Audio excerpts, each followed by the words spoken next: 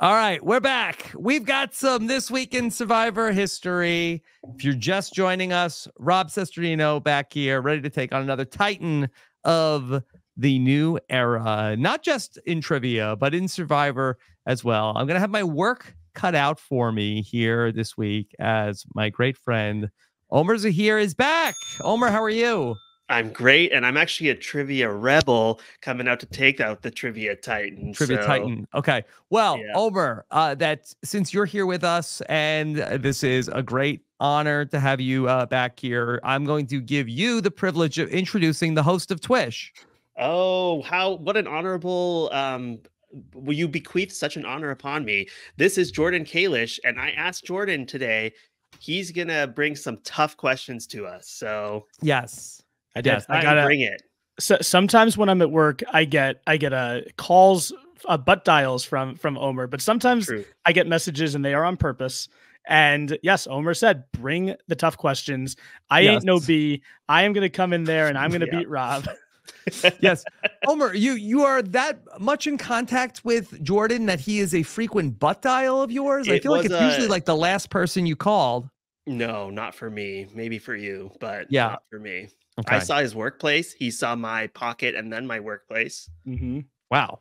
Oh, it was a pocket FaceTime. Worst case scenario. FaceTime, yes. And I was very confused at the time. I was with a class. I was like, why is Omar calling me? I get a message is one thing. I mean, we often will talk about Survivor sporkles and various other Survivor trivia topics. But yeah, it was good to get it was good to see your ceiling, Omar, and it was I had to go in the hallway and be like, why is this this Survivor Titan calling me? But Omar is back after a great run where he took on his friends Marianne and Zach Wurtenberger this past summer, right? Was that the summer? I think it was the summer. I don't think Omar has ever gotten a question wrong on Survivor trivia. Is that correct? I got one wrong. It was because I didn't understand the question. Okay. Which is very uncommon for TWISH. Yeah. Yes. That's never happened before. Well, all right. So Omar is here to be playing for $100 for the charity of his choice after Jake O'Kane cleaned me out last week. He took home $300. He didn't for the charity of his choice. Omar, who are you playing for today? I'm playing for the Canadian Pulmonary Fibrosis Foundation, which, a lot of people know. I felt bad not doing an animal charity, but my dad had pulmonary fibrosis. So let's go with that. Animals. And next time I come on here, it'll be for an animal charity. Okay. All right. So sounds like a great cause. Jordan, what are we talking about today in episode 5? Yes, we have all the episode 5s in Survivor history, or more specifically, we have 6 episode 5s from Survivor history. We have Survivor Marquesas, Thailand, Palau, Blood versus Water, Winners at War, and Season 45. So those are the 6 seasons that we are dealing with today. As always, Omar is going to have the first choice of season since he is the guest. If you get the question right without using the multiple choice, you get 2 points. If you get it right with the multiple choice, it's 1 point. And if you get it wrong and your opponent steals, it is 1 point for your opponent. So, Omar, of those 6 seasons, where are we going first? So just like Mr. O'Kane, I'm coming for the early days, the old school. Give me Marquesas. All right. So just like, and it was actually Marquesas that we started with last week as well. So here we go. Boston Rob is tied in 4th place in Survivor history with 24 votes against him in his career. Who from Marquesas cast the first of these votes? So it's the first person to ever vote for Boston Rob. It was the guy that also applied to me on Survivor again and got partway through casting before they realized he was already on the show, Mr. Gabriel Cade. Gabriel Cade for 2 points. Omar, you're off to a great start. I don't think I knew that story, but that is fascinating, and I'm not really surprised that the Survivor casting producers didn't recognize Gabriel. Like, we're not making the same mistake twice. Yeah, he wanted a second adventure, but he is the first person to ever vote for Boston Rob. And like I said before, Boston Rob tied in 4th place with 24 votes. He's tied with Jonathan Penner and Laura Moret, so some big names on that list of votes against in their Survivor career. So Omar, you start with 2. We are going to Rob. Rob, which season do you want? Sure. I'll go back to Survivor 45. All right, 45. Just like last week, following the same formula, Rob is going to the new era. In the episode in which TWISH alumnus Brando was voted out, Austin famously was sent to the summit where he did not get a sandwich. Which other 2 players went with him and received the 3-part amulet advantage? Okay. Somebody that I just spoke to, Kelly and J Maya. Kelly and J Maya. That is correct, Rob. You tie Omer, so we are tied 2-2. Great job, and Omer. So for the last 2 weeks, Brando and Jake both did a recap of their TWISH appearance on Twitch. They were doing commentary on their own episode. So Omer, do you take the pledge of being the 3rd contestant in a row to Twitch stream their TWISH appearance? No, I don't know how to Twitch. That's fair. That's fair.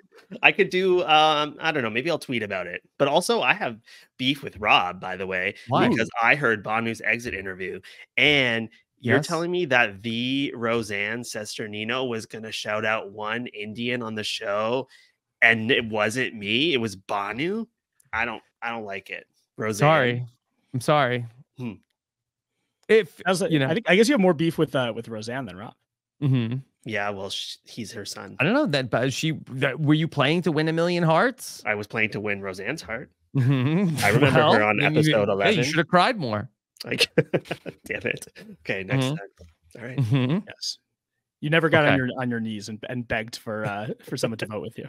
I would beg for a Roseanne shout out. I'll do it right now. Okay, if you think my mom is listening to Twitch. Of course she's listening. You don't think she listens? All the Cesterninos are listening to Twitch. I mean, she might actually listen to the exit interview and then turn it off. But nobody's ever done that before. I think she's a Twitch only. She just watches the Twitch video. You're so close, because she might check out this podcast, but no way she's sticking around for the trivia. But now she's not getting name dropped. Well, except for the last week, she's the other exit interview. She's not getting name dropped. She's getting name dropped on this one. So let's go to the next season. Omer, where are you taking us? Can you repeat our options again? Thailand, Palau, Bloodwater, and Winners at War. I'm gonna go with Thailand. Okay. Before the tribal auction, Jeff gave the contestants the opportunity to mutiny to the other tribe, which nobody took. In a confessional, who did Helen say should have switched from her Chewigan tribe to Sukjai? It was the Bat Mother herself, Jan Gentry. Jan Gentry is correct on the previous vote. Wow. She had voted against Clay in the minority, and Helen said that she probably would have been the next one out. They never ended up losing, so it didn't matter. Tough question. Names like from a confessional. From a confessional, but it is based on the previous vote, so it does make sense. That is absolutely correct. Omer has 4 points. Rob, you were looking to tie it up. We can either go to Palau, Bloodwater, or Winners at War. Tough choice. I will go with Winners at War. Okay. After the swap, who found the Yara tribe idol and had to give half of it to a tribe mate before sundown in order to activate it?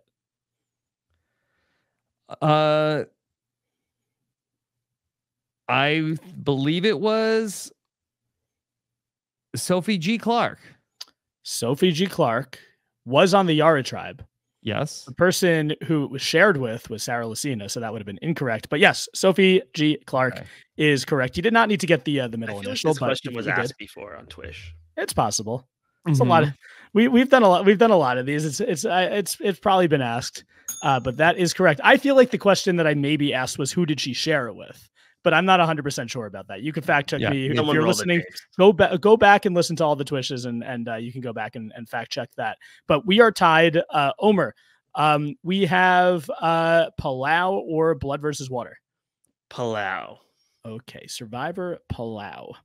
At the tribal in which Angie was voted out, Karor was able to watch and eat beef stew and also vote for one of the oolongs to receive immunity. By a vote of 3-2 to 2-1, who did they choose to be immune? That would be my boy Ibrahim. Ibrahim is correct. This was a big advantage, I think, because they got to watch the whole tribal before anyone knew about this twist. That was the difference maker, I think. Yeah. Yeah, well, it probably would have been him because he messed up in the immunity challenge, but then they ended up voting out Angie. So I think I mean I'm sure it just changes the order of who Oolong had to vote out, but that is correct. Omar, you are have a perfect 6 points, which means you put Rob in a position where he cannot go for multiple choice. He has to get this one right. God. Yeah. We are going to Survivor Blood versus Water. Yeah. After a strong run on Redemption Island. Some dumb dumbos out here in this TWISH competition again. Come on. And also, maybe Rob, you would get this question right if you and Nicole had not declined your invite to the season. maybe that Jordan wouldn't have asked it, I think. Yeah. Well, I have pitched a couple people who I've said to Sam, like, oh, this person probably doesn't know a lot of trivia, but they would be fun. Maybe these are the people that we need. But Rob, you are in a tough spot right now. We're going to Bloodwater. After a strong run on Redemption Island, Candace lost the challenge in this episode and was officially eliminated. Who were the 2 players who defeated her? Wow. 2 players. Okay. All right. I'm going to say it was John Cody. And I'm going to say it was, I'm going to assume Laura Moret was there at this time. I'll say Laura and John. So John Cody, her Homer's husband, shaking his head. No. Was one of the players. Yes. The other one, unfortunately, Rob, was not Laura Moret. Omar, per the you've won already, but per the rules of the quiz, you could steal a point here. Who's the other one? F you, Brad Culpepper. That's what Rob is saying right now. F you, Brad Culpepper. Omar steals the point and wins by a score of 7-4. Rob, $100. And Omar, what is the charity again? The Canadian Pulmonary Fibrosis Foundation. Get 100 buckaroonies from the pockets of Rob Cesternino. I want to do a tiebreaker, Rob. I'm sorry about that. Yeah, that do not have that recollection of that Brad was winning on the Redemption Island. My bad. I believe it was just one challenge that he won, and then Laura gets voted out in this episode. Okay. All right. Well, that's bad on me. Congratulations to Omar, who I think if we put all of the trivia champs together, I think my money would be on Omar. Let's do it. I'm ready, Jake. I know. I did say last week after we finished recording, I think that right now, and this is only of people who have done the quiz, I think that we've maybe established a little bit of a Mount Rushmore. The people that I think I would stack up against anyone else in trivia, you're 2 of them. Jake, after last week, I didn't realize how good he was until he came on last week. And I think our first guest, who also beat you, Rob, Dwight, I think is on there too. But I think there's some people who haven't played yet that probably are going to be playing. I mean, Dwight knew all the questions about the new era, but did not really know anything from the old era, seemingly. Well, I mean, he's done well in other trivia games. I think he's definitely the new era king right now, potentially. I mean, yes, it was his own season, but I think he might be on there. I do think that there are about his own season. But he wasn't even there for like half of it. Give me Donlin. Give me Carmine. Well, that's what I'm saying. Like Owen. I think there are some people who have never played who are untested, but they're like it's like the AAA. We haven't called them up to the big leagues yet. Okay, all right. So actually, I'm back down to a losing record on the season. Right, I'm 2 wins and 3 losses now. Yeah, these new era Titans don't play around, Rob. All right, boy. If I can go 500 on the season, I think I'd be happy. But okay, great job by you, Omar. Omar, what's coming up for you? Not much really. Marianne's wedding is coming up. We're gonna have a great time, and that's about it. Okay, all right. Animals. Well, great job. Keep up the good work, Jordan. For you, follow me on Twitter at Jordan Kalish. As always, we have the New York City viewing parties. Let me know if you're interested in ever attending those. We do it every week. But yeah, catch me next week with, I'm sure, another great guest where Rob will try to get his record back up to 500. Yeah, it'll be a lot. Do we not get a verbal rebus? What is this? Unfortunately, we did no verbal rebus this week. But unless we could we make a verbal rebus for next week's guest? Probably not. That would take too much time. Yeah. The reason why I will tell you that our recording time was moved up this week. The verbal rebus is usually the thing I do last before we start recording, so I did not have time. I had to drive home for this. I got in my car and I was like, damn. The whole time I was like, it's not going to be a verbal rebus for Omar. He's going to be for shame. I'll send you one and you can do it yourself, and maybe we could tweet it out. All right. Why don't you just tweet out a regular rebus for people? That wouldn't. Yeah, that's right. It wouldn't really be a verbal rebus if I'm tweeting it to him. Mm-hmm. Okay. All right, Jordan, great job. We'll be back next week. Thank you, everybody, for checking out This Week in Survivor History Trivia Battle and our exit interview once again. We'll be back with a big Thursday here. Know-it-alls a little bit later on in the day today on Thursday. Make sure you check that out. Thank you so much for joining us. Take care. Have a good one. Bye.